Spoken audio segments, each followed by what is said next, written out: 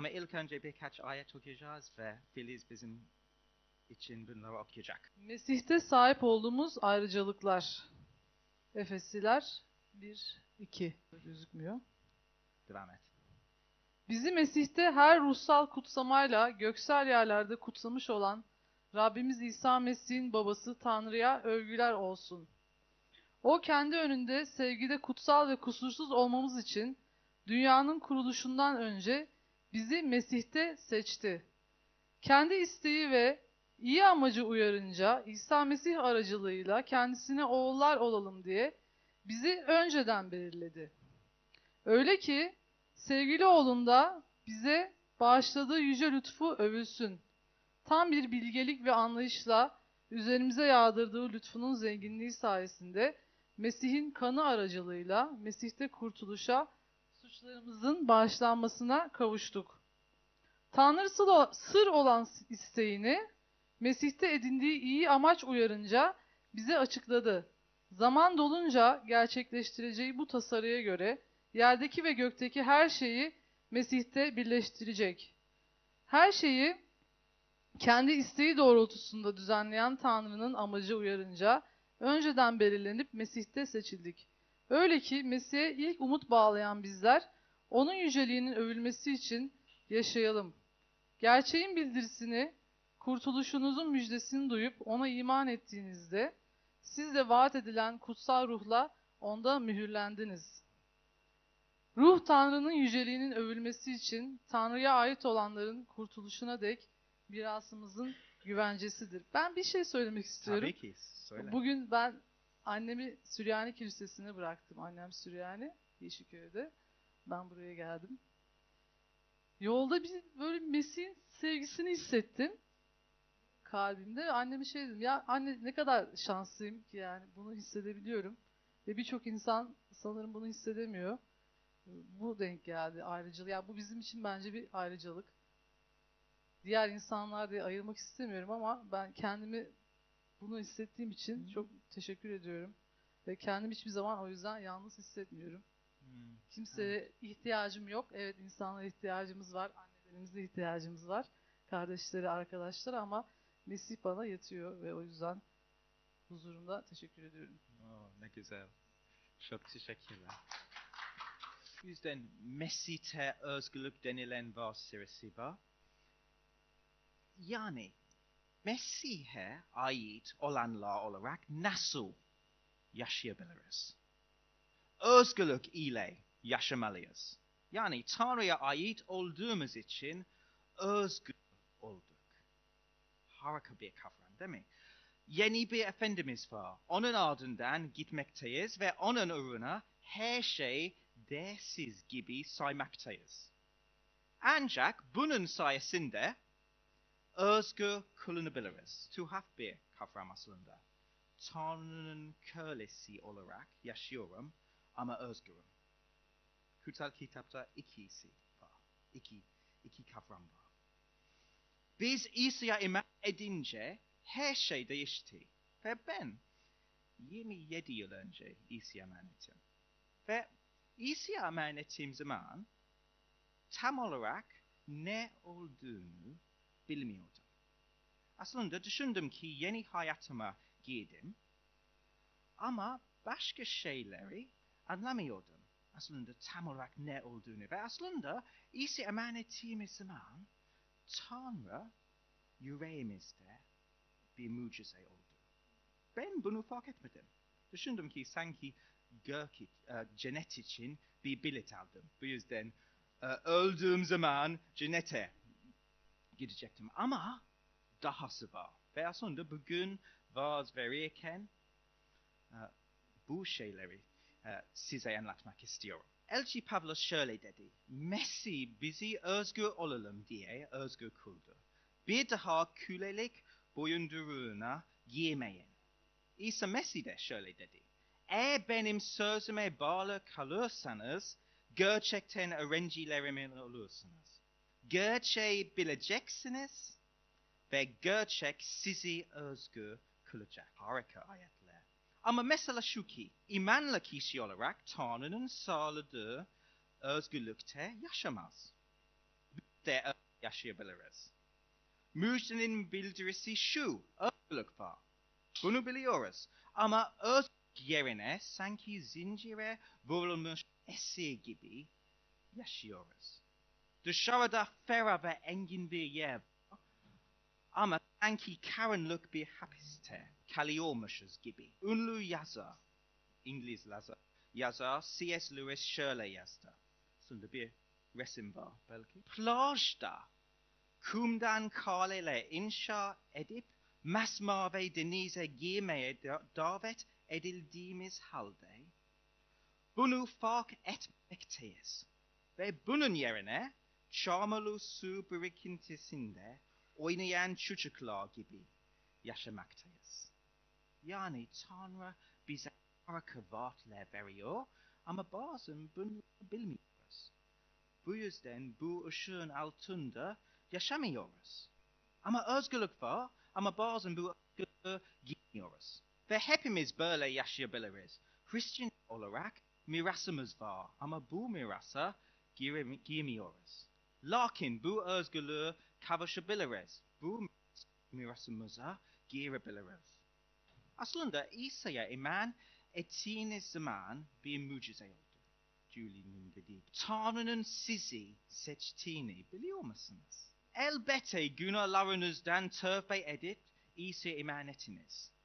Ama Tanrı arka planda çalışıyordu ve yüreğinize dokunmuştu. Bu yüzden tövbe edip İsa'ya kurtarıcı ve Rab olarak kabul ettiniz. İlk önce Tanrı sizi seçti. İsa böylece bunu anlatır. Beni gönderen baba. Bir kimseyi baba çekmedikçe o kimse bana gelmez. Başka yerde İsa öğrencilerine şöyle dedi. Siz beni seçmediniz. Ben sizi seçtim. Gidip meyve veresiniz. Meyveniz de kalıcı olsun diye sizi ben atadım. Yani Tanrı yüreğinizde çalışıyordu ve sizi canlandırdı. Bu yüzden müjdenin bildirisini duyduğunuz zaman buna iman ettiniz. Ve İsa'nın ardından gitmeye başladınız. Her şey Tanrı ile başlıyor. Ve eğer İsa'nın ardından gidiyorsanız bu deneyime sahip oldunuz. Yani Tanrı'nın kutsal ruhu yüreğinize dokundu ve imanınıza uyandırdı. Bana bu harika haber diyebilirsiniz. Ama bu gerçek nasıl hayatımızı etkiler diye sorabilirsiniz. Ve yanıtım şu ki bu gerçek her şey değiştirdi. İsa'ya iman edince her şey değişti. İsa'ya güvendiğim zaman benim kimliğim tam olarak değişmiş oldu. Bugün vaaz verirken İsa'ya iman ettiğimizde neler olduğunu anlatmak istiyorum. Heyecanlıyım çünkü biliyorum ki eğer topluluk olarak bu gerçekleri benimsersek hayatımız değişecektir. İsa'nın dediği gibi gerçeği bileceksiniz ve bu gerçek sizi özgür kılacak. Bunu istiyor musunuz? Tabii ki istiyoruz. Bizden dua edeceğim, sonra devam edeceğiz. Ya Rab lütfen bizimle konuş. Senin gerçeklerin bizi özgür kılsın diye dua ediyoruz. Ya Rab hamdolsun çünkü harika vaatleri. Hamdolsun çünkü özgürlük için bizi çağırdı. Ya Rab lütfen senin özgürlüğü kavuşmak istiyoruz. Senin ardından gitmek istiyoruz.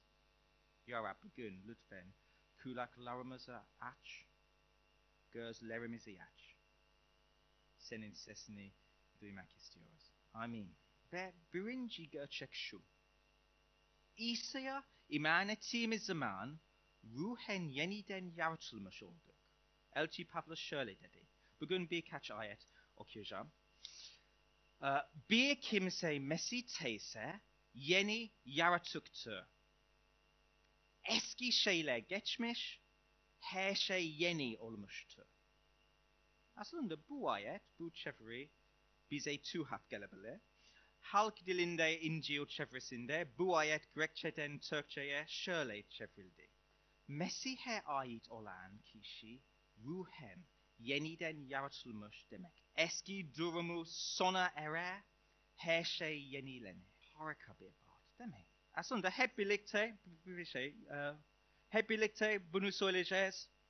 1, 2, 3 başla. İsa'ya iman ettiğim zaman ruhen yeniden yaratılmış oldum.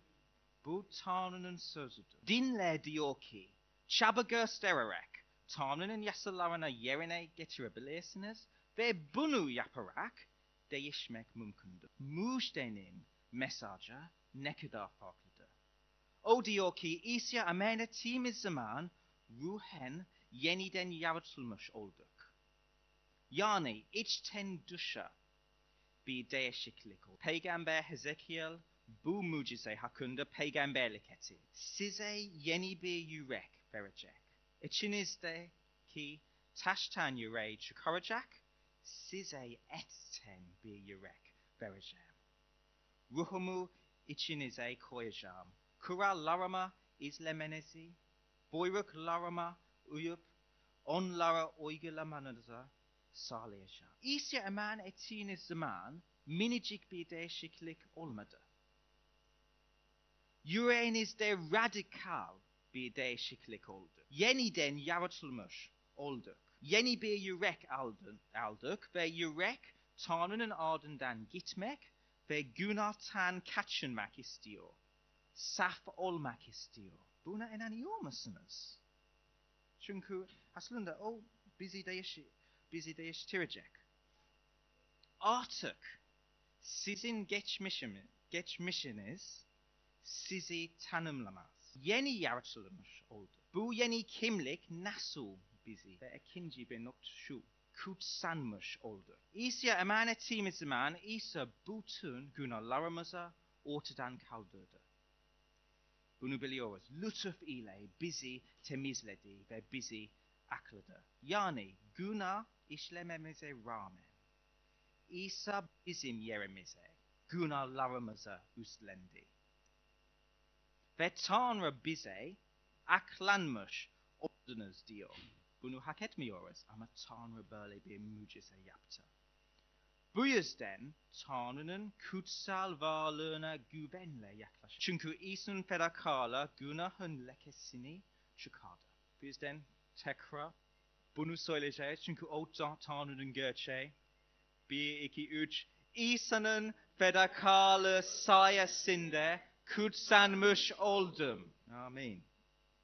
Ve üstelik Mesih'te olanlar olarak günahla ilişkimiz değişti. Pavlos'un dediği gibi yeniden yaratılmış olduk. Bildiğiniz gibi uzmanlar diyor ki gelecekte İstanbul'da bir deprem olacaktır. Hazırlıklı olalım diye İstanbul'daki eski binalar yıkılıyorlar ve yepyeni sağlam binalar inşa ediliyor. İnşallah. Ve ya aslında yapıyorlar gerçekten. Ve sağlam olsun. Ama biz İsa'ya güvenince eski binamız yıkıldı ve yeni bir bina inşa edildi yüreğimizde. Sizin günah ilişkiniz değişti. Pavlos diyor ki günah karşısında ölmüş olanlar bizler artık nasıl günah içinde yaşarız? Pavlos devam ediyor. Siz de böylece kendinizi günah karşısında ölüp Mesih İsa'da Tanrı karşısında diri sayın. Yani Pavlos diyor ki İsa'ya iman ettiğimizde bizim eski yaratılışımız İsa Mesih ile birlikte çarmıha gerildi. Yani günah karşısında ölmüş oldu. Üstelik tıpkı İsa ölümden dirildiği gibi biz ölümden dirildik ve yeni yaşama kaptık. Hristiyanlar olarak zaman zaman günah işleyebiliriz. Bizim deneyimimiz şu değil mi? Ama doğal olarak Tanrı'nın ardından gitmekteyiz ve saf olmak istemekteyiz. Eskiden bize günahkar denildi. Ama şimdi bu sıfata sahip değiliz. Yeni ahitte iman etmeyenlere 330'dan fazla kez günahkar denildi. İmanlılara ise 240'tan fazla kez kutsallar denildi. Ve onlara günahkar olarak tanımlandı. Harika bir şey. Elbette kutsal olanlar günahla mücadele edebilir ve bazen sendeleyip düşebilir. Ama onların kimliği kutsallar olarak kalıyor. Bizim kimliğimiz Tanrı'nın kutsalları olarak yaşıyoruz. Günahkar değiliz. Çünkü Tanrı yüreğimizde değiştirdi. Şimdi günah karşısında ölmüş olduk. Mesih İsa'da Tanrı karşısında diriyiz. Tanrı'nın gerçeği bu. Evet, haleluya. Evet, haleluya diyebilirsiniz. Çünkü harika haber, müjde ilan ediyorum. Tanrı bize yeni bir yürek verdi ve bizi akladı. Aslında kutsal kitap bu gerçeği açık bir şekilde anlatıyor. Karanlıktaydım. Şimdi ışıkta yaşamaktayım. Kayboldum. Şimdi İsa'da bulunmaktayım. Günahta ölüydüm. Şimdi Mesih İsa'da diriyim. Tanrı'nın bizi içten dışa değiştirdi. Bir kalp nakli aldık. İsa olanlar günahkarlar değil, kutsallar. Ama bu gerçek bir fark yaratıyor mu? Ya da sadece sözlerle oynuyor mu? Aslında bu gerçeği benimsersek kesinlikle değişeceğiz. Eğer günahkarım derseniz ne yaparsınız? Günah işlersiniz, değil mi? Çünkü bizim kimliğimiz bu. Bizim tavrımız böyle olacaktı. Vazgeçen kişi benim dersem zorlukla karşılaştığımda vazgeçeceğim. Eski yıpranmış arabaya sürdünüz mü? Ben bir tane sürdüm. Yepyeni arabaya sürdünüz. Arabaya göre farklı bir şekilde süreceksiniz. Değil mi? Eğer lüks bir araba varsa dikkatlice süreceksin. Daha hızlı olabilir. Ama bir fark var.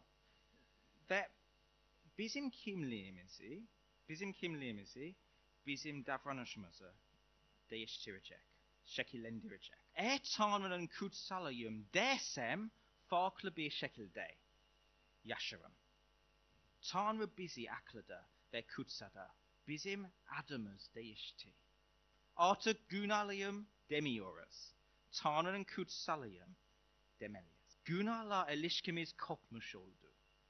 Eski kötü alışkanlıklara öğrendiğimiz halde ruhen yeniden yaratılmış olduk. Tanrı'nın sözüne göre günah karşısında ölmüş olduk. Bu yüzden artık günahların ve kötü alışkanlıkların kölesi olarak yaşamamıza gerek yok. Yeniden doğduk. Nasıl süre gelen günahların üstesinden gelebilir? Aslında bu Vaaz serimizde bunu öğreneceğiz. Ama en önemli nokta şu. Yeni kimliğimizi bilmemizdir ve çok önemli bir şey. Tanrı'nın sözünü benimsememiz lazım. Pavlus'un dediği gibi siz de böylece kendinize günah karşısında ölü, Mesih İsa'da Tanrı karşısında diri sayın. Bunu yapmamız lazım. Kusma. Tamam. Hep birlikte aslında bu gerçeği söyleyeceğiz. Günah karşısında ölmüş oldum ve İsa'da Tanrı karşısında diriyim. Eğer Mesih'teysek kimliğiniz budur. Eğer günah işlerseniz ne oluyor? Elçi Yohana Efes'teki kiliseye şöyle yazdı.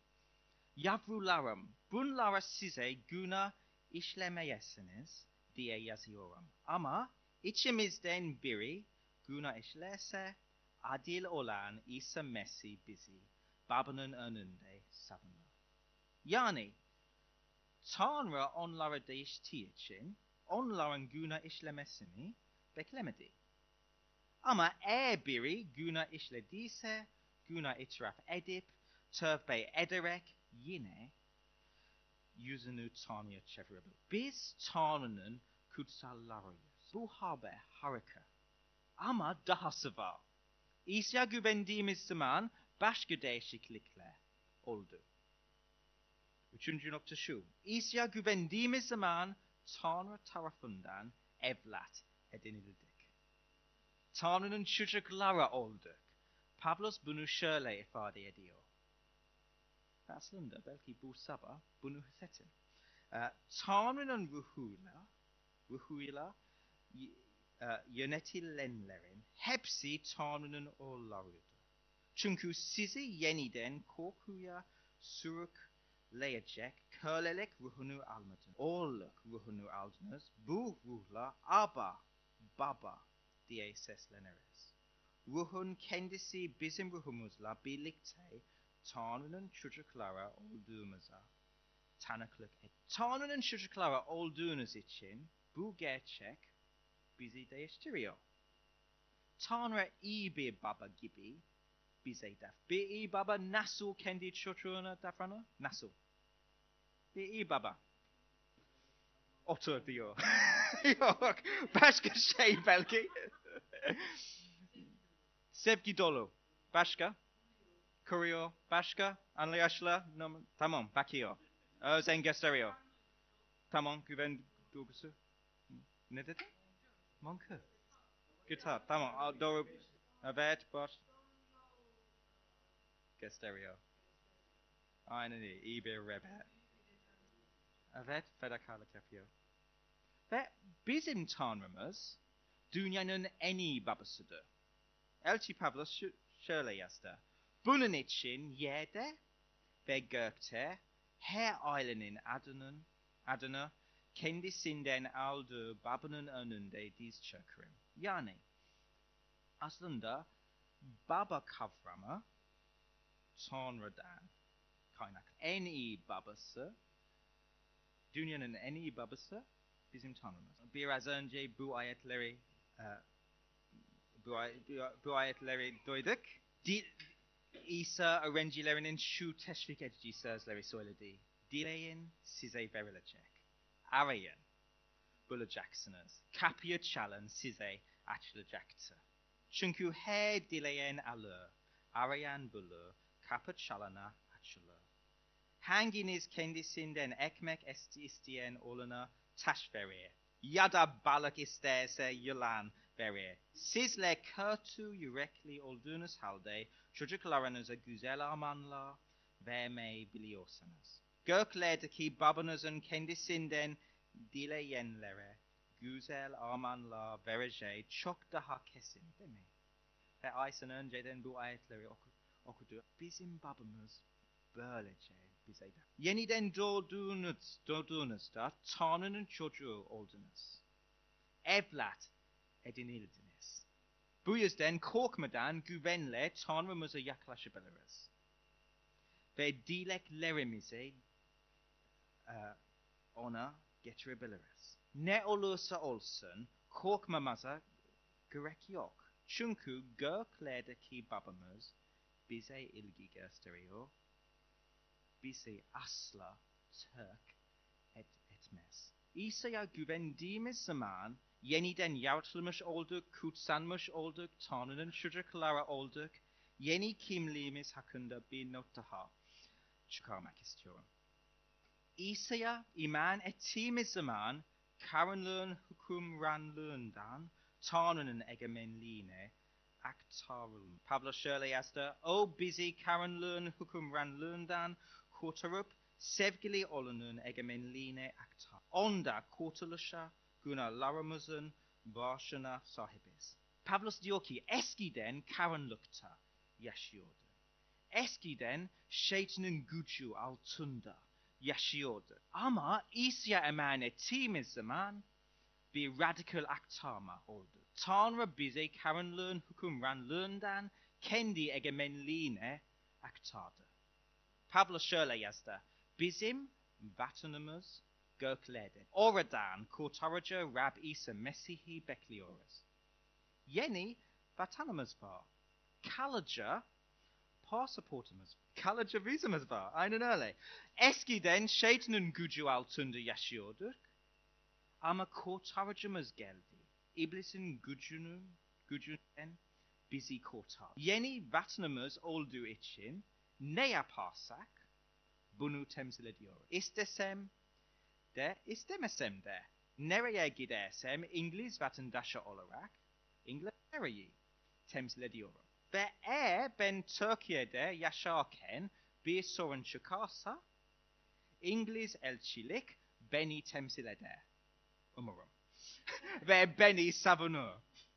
Ama Tanrı gerçekten böyle bir şey yapılır. Aynı şekilde bizim göğe ait vatanımızı temsil ediyoruz.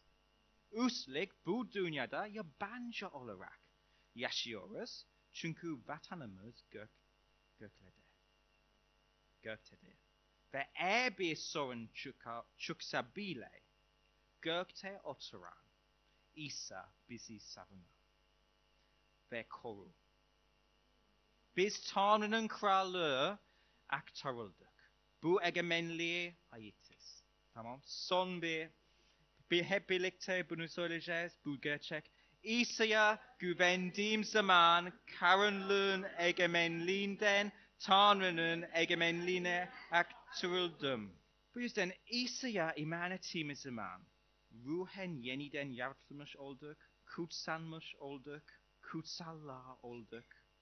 Evlat edinildik, Tanrı'nın çocuğu olduk. Karanlığın hükümranlığından Tanrı'nın egemenliğine aktarılmak. Yeni kimliğimiz budur. İsa'ya iman edince kimliğimiz tam olarak değişmiş oldu. Değil mi? Bitmek üzereyiz. Ama Tanrı'nın sözü Mesih'te olanlar hakkında neler diyor? Aslında birçok ayet okudum. Ama birlikte birçok ayet daha okuyacağız. Hep birlikte yüksek sesle. Aslında sonraki slayta gidebilir miyiz? Tamam.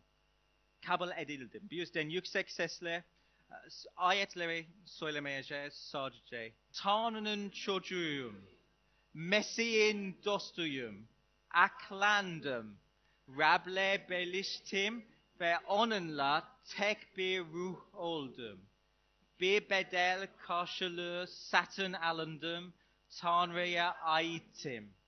Mesih'in bedeninin bir üyesiyim. Ben bir kutsalım.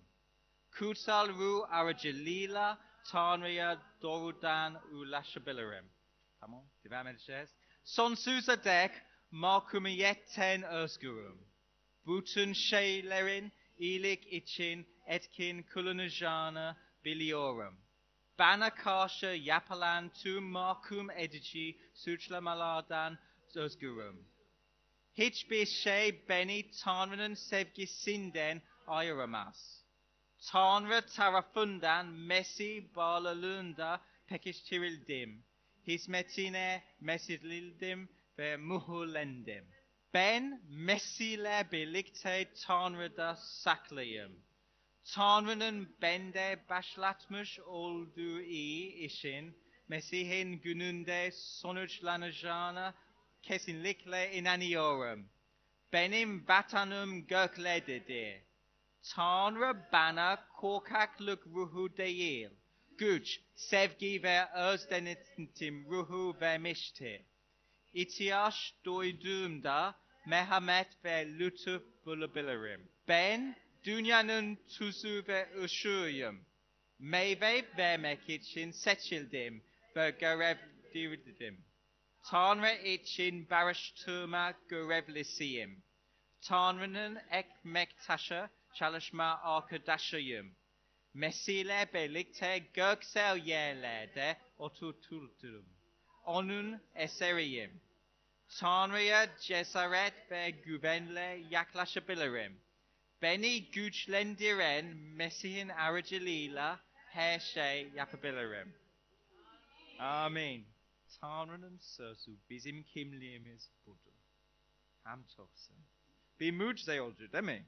İsa'ya iman ettiğimiz zaman. Tamam, dua edeceğim. Sonra 3-4 kişilik gruplara oluşturacağız ve birkaç sorular var. Ya Rab, sana iman ettiğimiz zaman bir mucize oldu ve bugün buna baktık ve sana hayranız. Gerçekten harika şeyler yaptın. Hamdolsun çünkü şimdi senin çocuğun, senin çocukların olarak sana yaklaşabiliriz. Güveniyle, korkmadan sana yaklaşabiliriz. Hamdolsun çünkü yeni yüreğimiz var. Çünkü sen yeni bir kalp bize verdin. Hamdolsun çünkü biz senin egemenliğinde yaşıyoruz.